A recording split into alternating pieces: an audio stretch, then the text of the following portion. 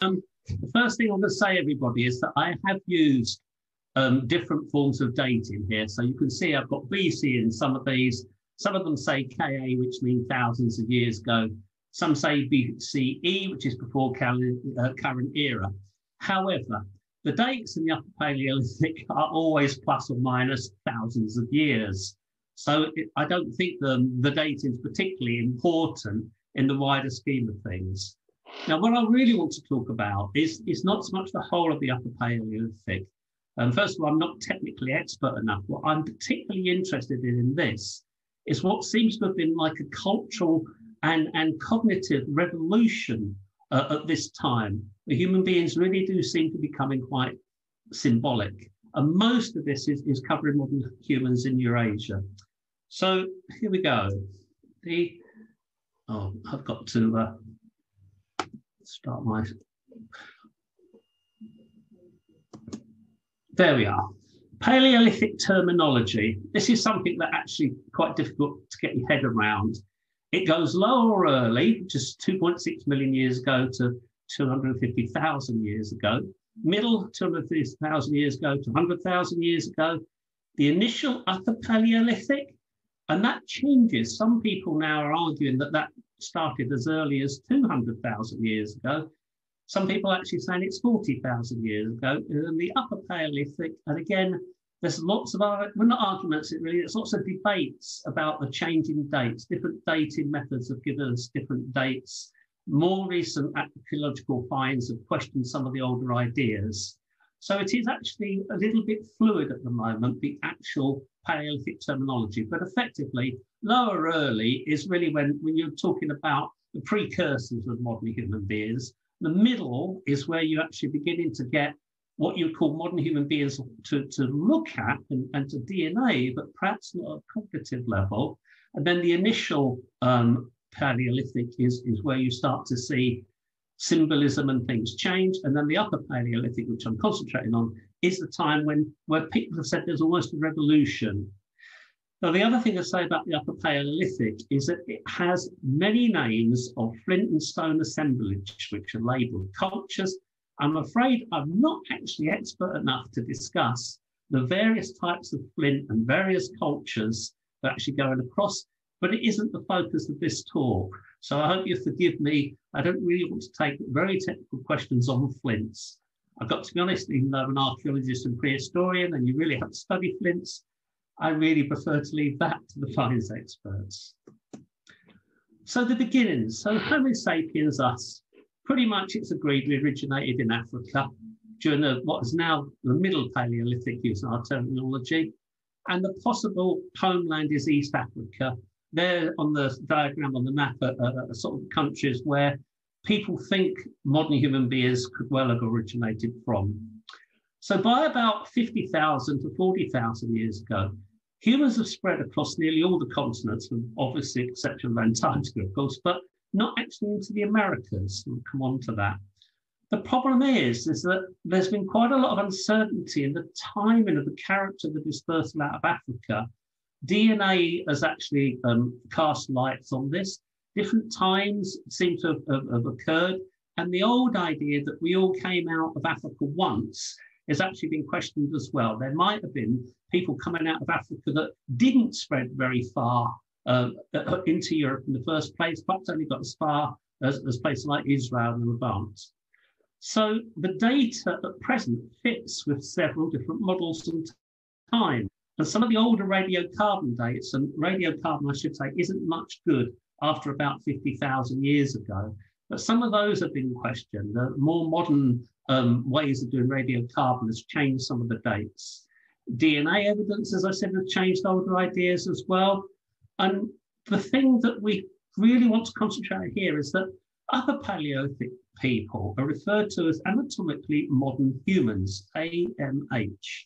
And that's quite important because you will sometimes in the literature see things talk about archaic humans. And these are people that look very human, but were actually considered not to be modern humans.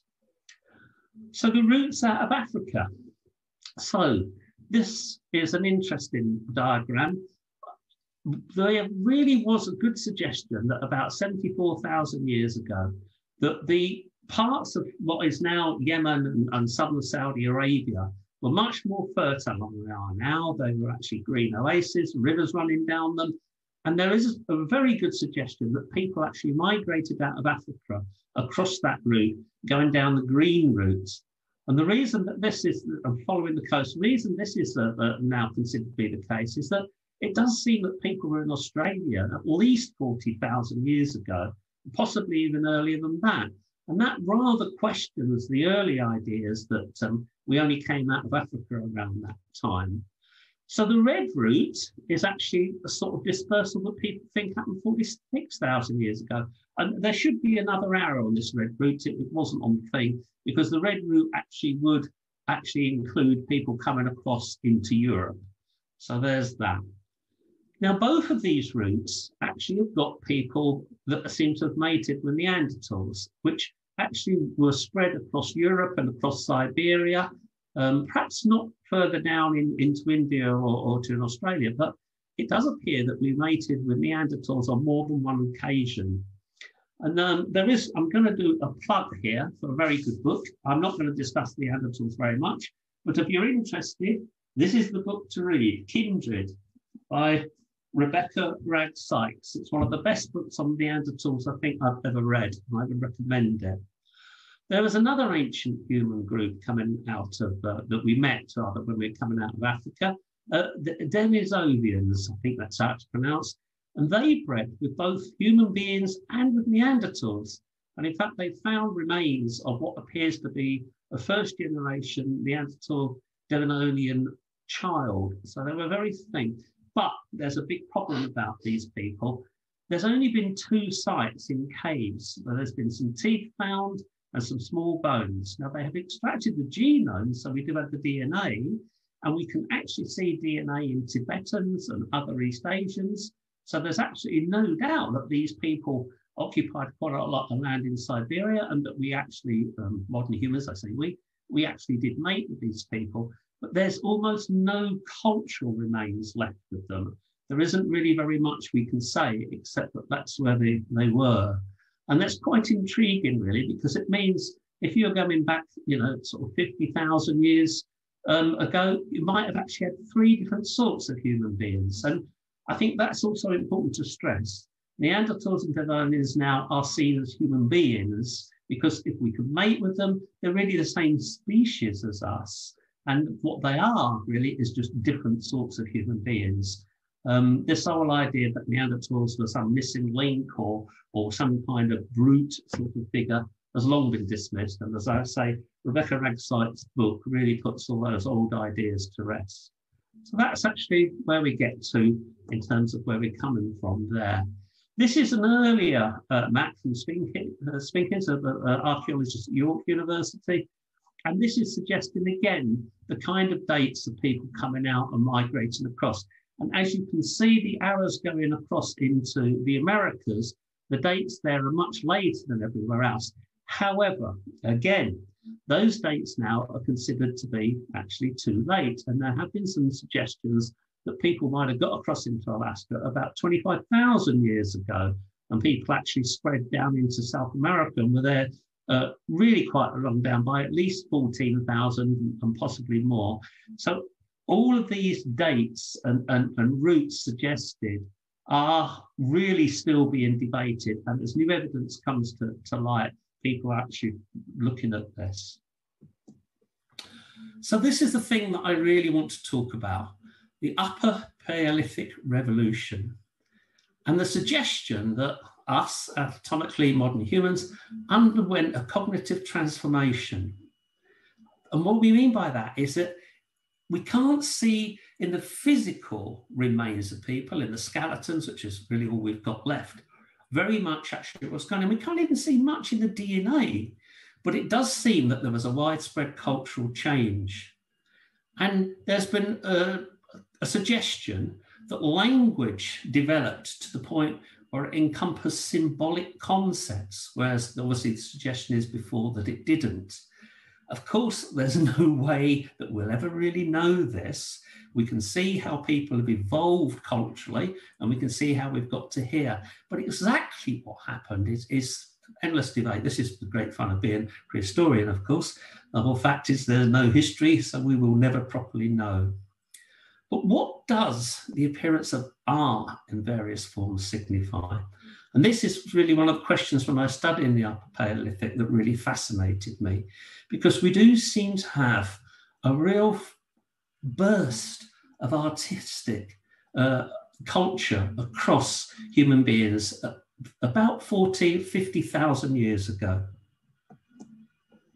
So these recently discovered pictures in caves.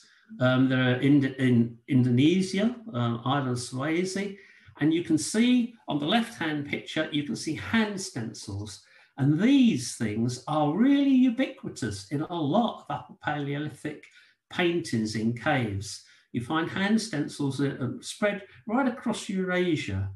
And then this one, there's a picture of a hairy pig. And this has been suggested that this is actually perhaps the first representation of an animal, the first naturalistic representation of an animal. And again, here, if you can see, there's hand stencils here as well. So this is actually people really looking at the world and thinking about it differently, it seems, from what we did before. And there, I think I put them on, obviously not Eurasia, I said there's many Eurasia. I put them there because they're fairly recent finds. And they do, if these people have got all the way to those caves by 45,000 years ago, it does suggest that those early routes out of Africa must have been used. So that's really where we are. When you look at Europe, and this is what I'm trying to do in Eurasia, you can find quite a lot of sites that seem to be linked to each other. The earlier Upper Paleolithic are the red and pink sites, and the late ones, the blue ones, are the late middle, the earlier Paleolithic sites. Now, there's no doubt, I think, that the red ones are taken to be Homo sapiens, modern ones, but the blue ones may be Homo sapiens, but some people have suggested that they're Neanderthals.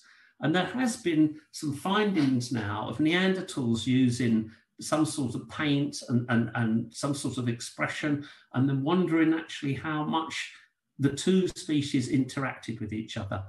It's very difficult because in some places that before people thought Neanderthals lasted very much into the current, the middle of the Upper Paleolithic, it's now been suggested, in fact, that there were thousands of years between caves being used by Neanderthals and caves being used by modern humans.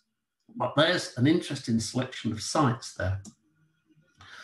So what we then find is something that we haven't really found in the record. We find artwork, and quite sophisticated artwork. To date, this is the oldest carved figure found in a cave in Germany. And obviously this is some kind of symbolism because it's called a lion man. And again, yet again, this was reconstructed out of many pieces. There has been a debate that it hasn't been reconstructed in the correct way. But for the moment, the actual perfect reconstruction of it, to my mind, isn't so important. What's so important is that this is actually quite an amazing carving, because it's actually quite complex. Somebody must have envisaged this before they started carving it. So there is not much before this that actually gives us the idea that somebody could actually do this. But of course, there's one thing that us prehistorians must always remember. Wood doesn't survive very well in the archaeological record. It is always a real treat when we find things made of wood in prehistory, or anything organic. And so whilst this is made of ivory, which has survived, were there things made of wood beforehand? Now, there's been debate about what this means. Is it a mixture of a man or a lion? Or is it a shaman taking on the spirit of a lion? There's been a lot of studies of shamans in Siberia that seem to have very similar lifestyles as some early hunter-gatherers. And shamans do seem to be quite a ubiquitous early form of religion expression, particularly amongst hunter-gatherers and more complex hunter-gatherer societies. And then the question is it an expression of religion? Is this some kind of spirit, some kind of god, some kind of spirit of the animal? Or another suggestion, is it a group talisman? Is this a symbol of the lion people that called themselves the lion people, perhaps because they lived in an area where there were lots of lions, because at this time, 40,000 years ago, Europe would have had plenty of lions in them. So it comes to another problem here, because obviously hunter-gatherers at this period were considered to be quite small bands, perhaps 25 people, perhaps 40 people. So for somebody to put the time and effort into making something like this, was this actually a special person? And I hate to use the word specialist, but of course that's what's done, because surely people must have all been helping in hunting and gathering, because it is a lifestyle where you've not got food reserves for very long. So it's an interesting expression of symbolism. And this, as the final line of the slide says, it does show modern human cognition. Then there's actually quite a few cave-ins of actual animals. And this is a horse carving. A thing to say here, by the way, is that wild horses covered the Eurasian plain at the time, and they were one of the main things that people hunted. So don't get the idea that this is any kind of domestic horse. People didn't domesticate horses into very late prehistory.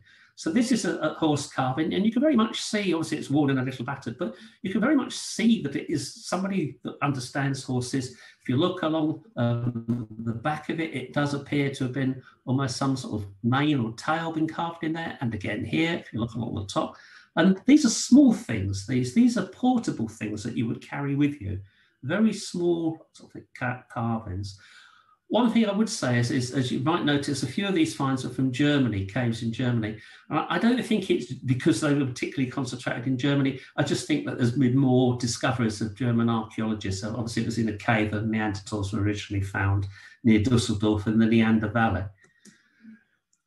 Then this is an interesting thing. This is what they call a Venus. I do hate that word, because unfortunately it carries so much baggage with it. Venus, the idea of goddesses, the idea of beautiful women, the idea of paintings. It really is an unfortunate word. But these Venus figures are found across Eurasia, and they seem to exist for thousands of years. And they do tend to be what we these days call obese women with very large buttocks, large bums, large breasts. But the interesting thing about these is that they've been made in different materials. And since they're actually spread across lots of bands of hunter-gatherers, this indicates that distant groups of Upper Paleolithic hunter-gatherers had some level of shared culture and beliefs. There must have been some kind of connection with spirits or gods or whatever. So that's actually one of the things that I feel really does show that there is a conceptual leap with people. As ever with any of these objects, the debate about what they signify include, is it a fertility goddess or fertility symbol? Is it part of a shaman or a shaman woman's toolkit? Is it some kind of a thing that a spiritual person would have? Is it a prestige item of a powerful or wise woman? Is it a reaction to glacial conditions? Is what there's slightly more environmental determinists. The idea that it was difficult to actually have children if you were too thin, and that fat symbolised fertility and childbearing, and so somehow this was a reaction to people struggling. I really personally don't believe that, because I don't see that there's any particular population drop off during some of the glacial periods. There's also, of course, been this idea, it's early erotica, and their depictions of real or idealised women. Well, that could well be true. I mean, I'm not denying that isn't the case, but it seems to me to be a more modern idea when people start talking about erotica there. It seems too difficult. There's no doubt that perhaps they were some kind of fertility symbol in terms of trying to arouse people, perhaps, but I don't think that hunter-gatherers would have been particularly into modesty. I think people would understand what the human form looked like. I think nudity as such wouldn't have been, they would have had clothes, but it wouldn't have been the kind of thing that it is now. But It's very difficult to say what the cultural role is, but I think it's the form that's important. This is actually showing that women, pictures or symbols of women were really, really important across the whole of the Eurasian Upper Paleolithic. Here's a different one. Again, another Venus of Willendorf. I mean, oh dear.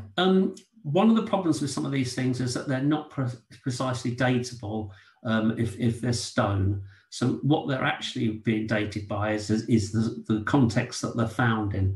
And again, this is small. I've put in here an idea. It's only about 4 inches, 4 and a bit inches tall. So you could actually carry this, and it's made of limestone. So we've seen these made of different stone. We've seen these made of ivory. And the head, there's been a lot of debate. Was it a headdress? Was it plaited hair on the head?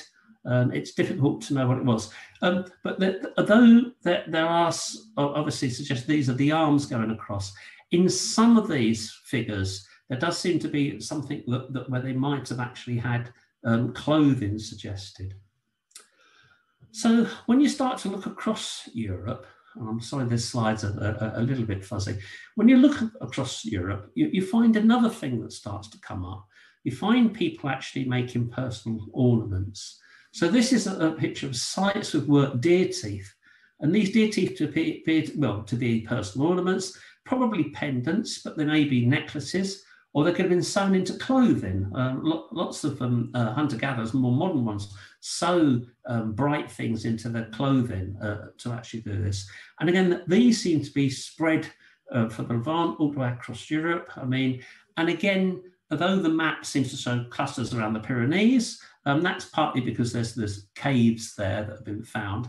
It doesn't necessarily mean that these kind of deer pendants weren't spread much further across. But of course, in an open air site, there's such small things, they either wouldn't have survived or we wouldn't actually have found them. So this, again, the problem about the Upper Paleolithic going back so far is that there is quite a scarcity of evidence, apart from some places where, obviously in caves, things have been protected from the environment.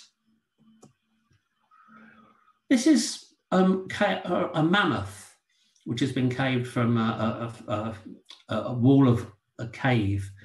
And you can see it's been picked out in relief. And this is actually, again, quite a good picture of a mammoth. It gives you quite a good idea of what it was. And it's perhaps the sort of spirit of the animal that people are trying to capture here, which I think is quite interesting. And there is a lot of cave art in France. Again, some of it's been found and looked for.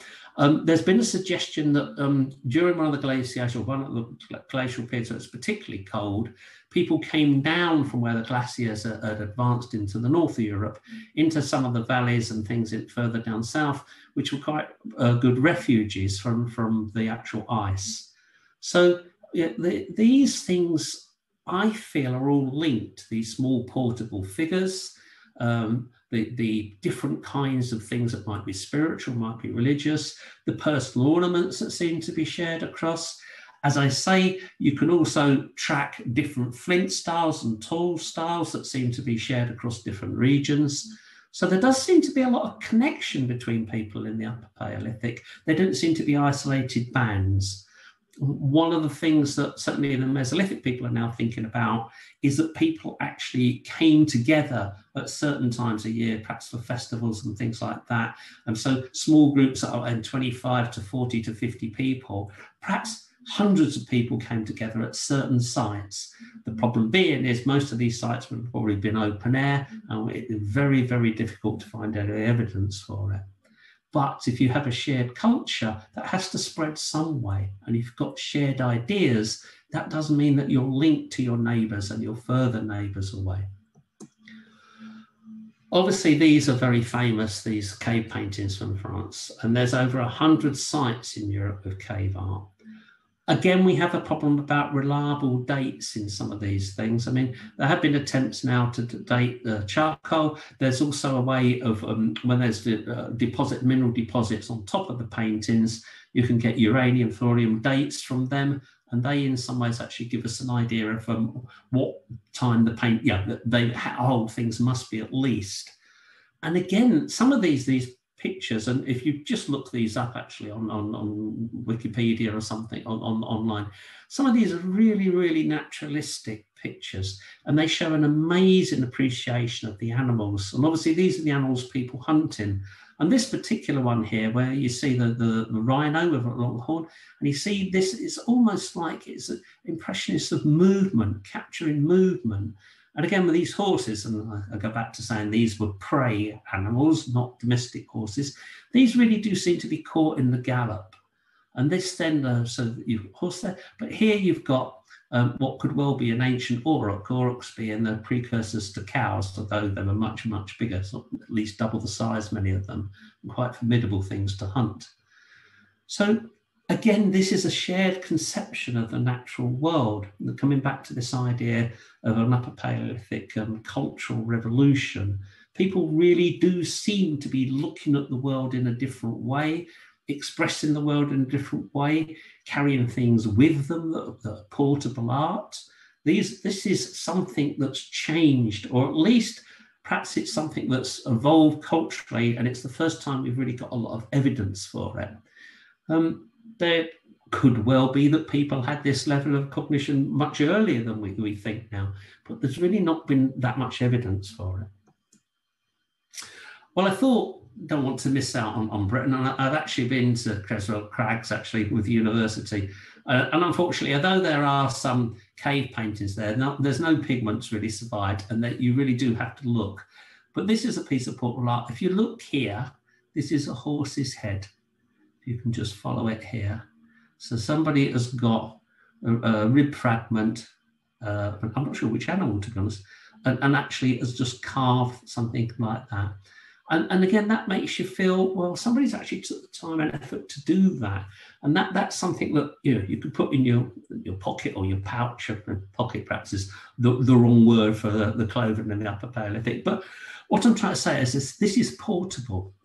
You can see the eye there and the ear. And again, it actually looks, it's actually done quite symbolically. It's actually trying to capture the essence of the horse. Next down here, and you can see, almost blowing in the wind, perhaps. This is actually something that's different from what's gone on before.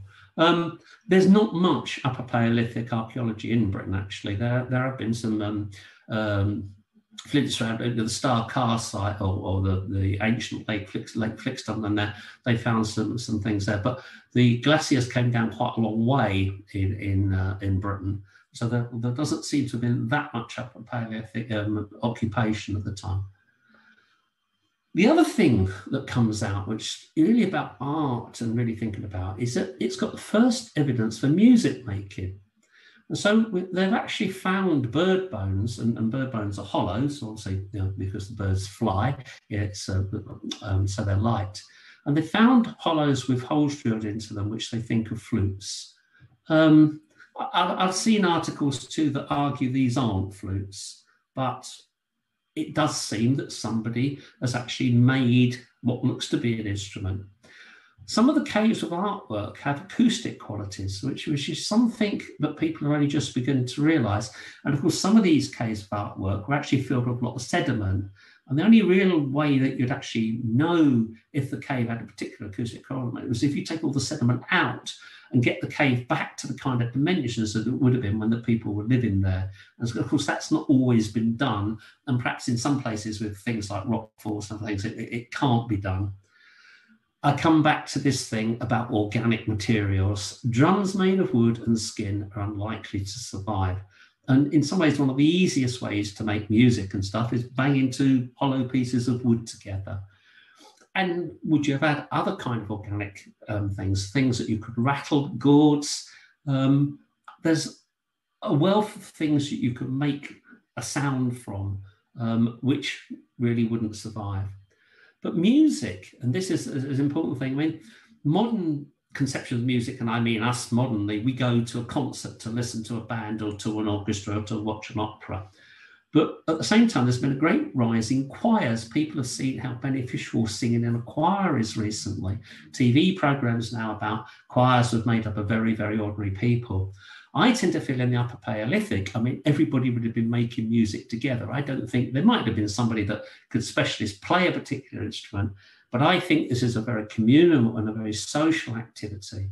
And if you've got a cave with artwork in it and it echoes well with music, it's a great way of bonding. I imagine everybody has seen, you know, even the old-fashioned Westerners with Indians, so-called Red Indians, terrible description of indigenous people, but dancing around the campfire with the drums and things like that. And rather that's a very stereotypical way of portraying people and stuff like that. If you actually think about it, you can get some idea of the way that people dancing together and the way that people making noise together or just stamping their feet or clapping or singing really brings people together and bonding. And particularly if some of these caves actually were used by a number of different groups, not just they weren't inhabited by one group, and some of these caves might not actually have been inhabited all the time. They might have been very, very special places. So music is a very communal and social activity. So I found this, there's been things that have been lying in museums all over the world that people didn't realize what they were. And this has actually just been rediscovered in Toulouse Museum. It's horn from a French cave. And the French cave have Upper Palaeolithic. It's made from a conch shell. And the important thing about this particular thing is the conch shell, the cave is actually fairly inland in France. And the conch shell obviously has come from the Northern Atlantic. And it's actually been traded in that case. I'm certainly not going to, we're recording this, so I'm not going to read all of this. But effectively, what experts now think is that people put a mouthpiece through it here, that it's been modified to make it work, and that you could actually, by blowing in it, get a number of notes out of it. And here's a picture of a little Upper Paleolithic person blowing from it. And this is somebody that must have really understood what they were doing to do this. This hasn't come out of nowhere. I do wonder how many of these kind of things from old archaeological digs have been discarded, bits of shells, oh, they were eating shellfish, and people haven't really looked at it. And as I say, you know, it wasn't even realized what it was when it's actually there. And to my mind, the music and the artwork go together with the same kind of communal shared culture and symbolic shared culture, which I think is really, really the point about the revolution that we're talking about during this period. So you've got art that was portable and static. The static art is the cave paintings, but at the same time as the cave paintings, you've got figurines and carvings all small enough to be carried. So the conception of art wasn't in one form. You've got artwork, which is two-dimensional on caves. You've got three-dimensional figurines. You've got some cave sculptures, effectively, that are three-dimensional. So that's actually something that I think is really, really important, because I think everybody was making the art. The painters might have been special, perhaps the colours might have been special, but I can't see there was just a group of artists. This must have been a shared endeavour with lots of people. And then this individuality coming out, and people seem to have pendants and necklaces and things sewn into clothes. So this really, to my mind, makes me feel that, yes, people are very communal, very much part of a group, but also their sort of identity has been expressed by what they're wearing, what they're doing. And there is a way then really of, you're part of a group, but you're an individual as well. And this is such a modern thing for us, we don't even think about it. We all know, you know, we're a member of the Upper Wharfdale Heritage Group. We're a member of the University of 3H. We're a member of this, we're a member of that. It just seems completely natural. But a symbolic idea of being shared, not just being a member of like a hunting group, but being a member of something that's got artistic culture, I think is a particular part of the Upper Paleolithic revolution. Excuse me. So the cave art, the hand stencils are interesting. Are they actually somebody saying, I was here? Because how they were made, somebody must have took the pigment into their mouth and either using a tube or spitting, but I would tend to tube, blown against the cave. So you've put the hand there and you've blown around it and you've left your a silhouette of your handprint, are you signing it? Are you saying that you're part of this cave? Are you saying you're part of this community? Was it only special people did that? But that's interesting because we've actually found some hand stencils, as they're called, of children in some caves. So what was the child an apprentice, or did just everybody do it? Or could you go along and just stamp things? And the other thing that I've always wondered here, and again, the problem is dating these things. As I say, it's very difficult to date it. Well, are these all made at the same time? There's some caves with lots of hand stencils. Were there a group of people that did all the hand stencils at the same time as they're doing that? Or were they done at different periods of time? And that's important too, because does that just mean one person was doing it and then somebody else was going along and putting their mark there afterwards? Or was it the feeling of group solidarity that they were all doing it together? I also think that there's a real amount of artistic flair in this period. I mean, the cave art, I could have just done a whole presentation, I think, on some of the wonderful pictures there, but they are really very, very nice. And that they've done now a reconstruction of them, because you can't go into the original caves because people's breath was decaying the artwork. So they've done a complete reconstruction. I actually haven't been, but I really do want to. So this, though, does suggest specialists and shared cultures over wide areas. I do think that you would have to serve an apprenticeship to actually do some of these things, particularly the carving, particularly the idea of carving something out of a piece of limestone, a piece of rock. You have to have the image of what you're carving there.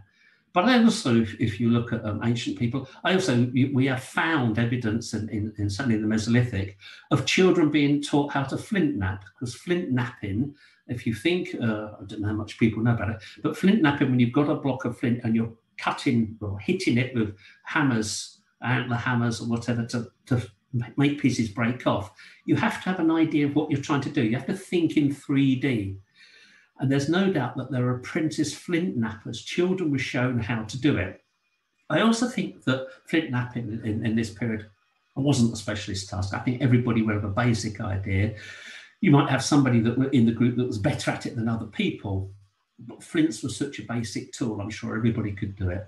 So some of the conceptualization about making statues and things by thinking in 3D would perhaps have come originally from working flint, and that's completely supposition on my part, impossible to know.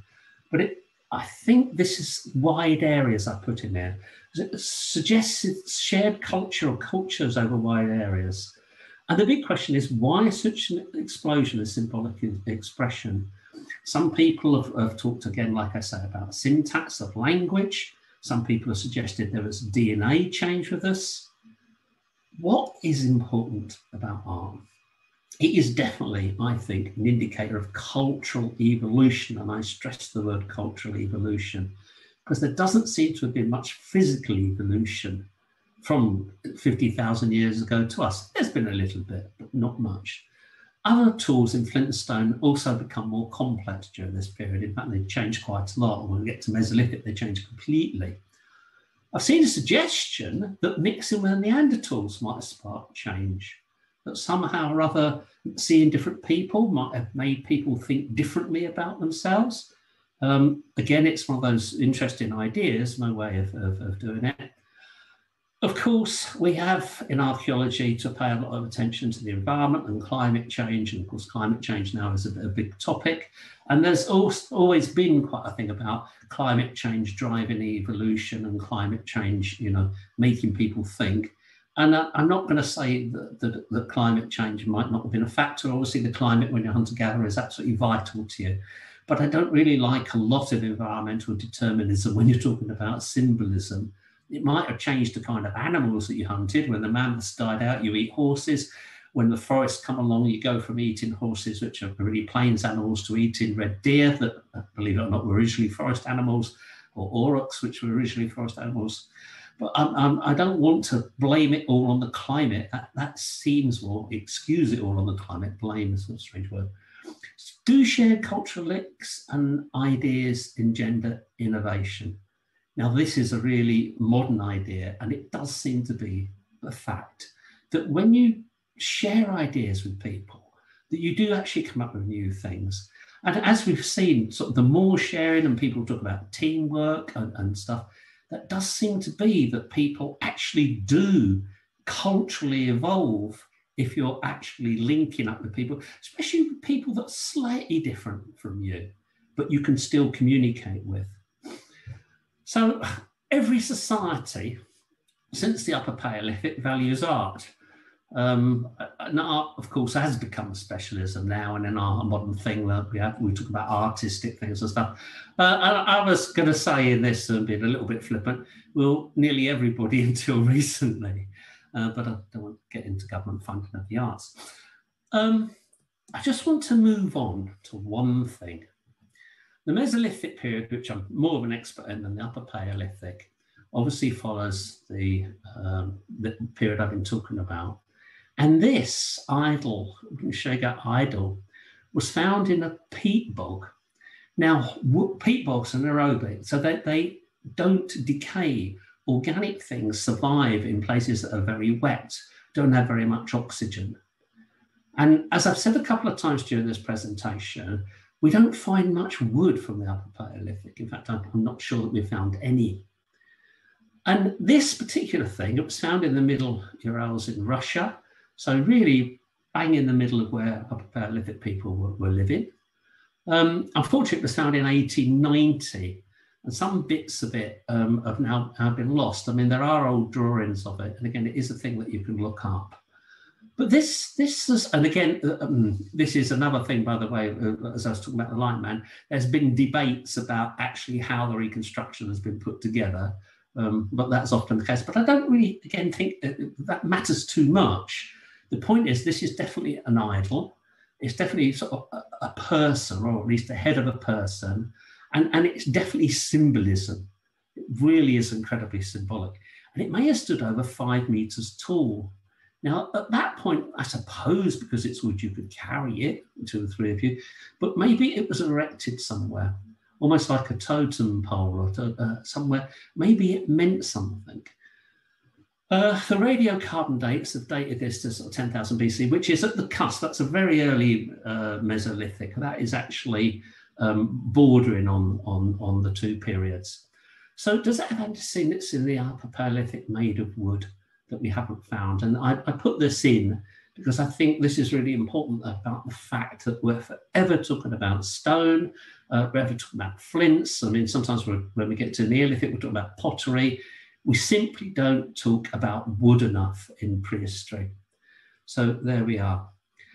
Well, that's it really, what I wanted to say. I hope you've all enjoyed it. I've got one last slide, and this has got some links on it and some things. There are a couple of videos here, that, including one guy that actually does some Upper Paleolithic reconstructions and things, which are really very, very interesting and take what I'm saying a stage further. So, and again, some of these papers I put in, they're not too technical, but if you're actually interested in taking things further, then actually these links would do it. So there we are. I hope you've all enjoyed that.